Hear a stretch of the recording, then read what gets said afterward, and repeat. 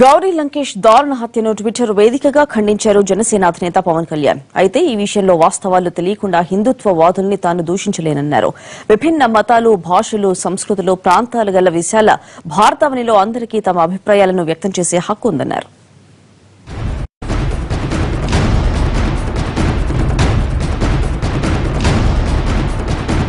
కన్నడ రచయిత్రి గౌరీ లంకేష్ హత్యపై పవన్ కళ్యాణ్ ట్విట్టర్ ద్వారా స్పందించారు. నిజాలు తెలుసుకోకుండా ఘటన వెనుక హిందుత్వ శక్తులున్నాయనడం సరికాదని అన్నారు. లంకేష్ హత్యపై తన బాధను మాటల్లో చెప్పలేనని ట్వీట్ చేశారు. ప్రతి ఒక్కరి అభిప్రాయాలను గౌరవించాలని చెప్పారు. అభిప్రాయాలను వ్యక్తం చేసిన వారిని చంపడం సరైంది కాదని ఆవేదన వ్యక్తం చేశారు. ఇలా చేయటం మహనీయుల స్ఫూర్తికి విరుద్ధమేనని పవన్ అన్నారు.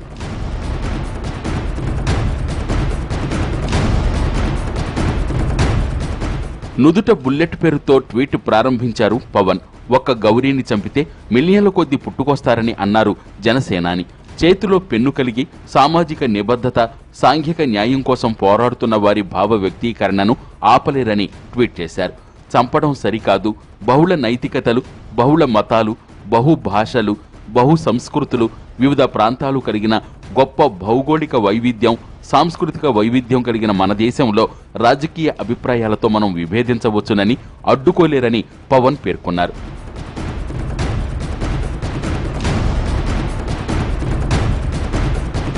గౌరీ లంకేష్ దారుణ హత్యకు కారకులైన నేరస్తులు ఎప్పటికైనా దొరకవచ్చు, శిక్షించబడవచ్చని, అదే సమయంలో వారు బలాన్ని, ఉనికిని క్రమంగా కోల్పోతున్నారనే విషయం తెలుసుకోవాలని పవన్ కళ్యాణ్ అన్నారు.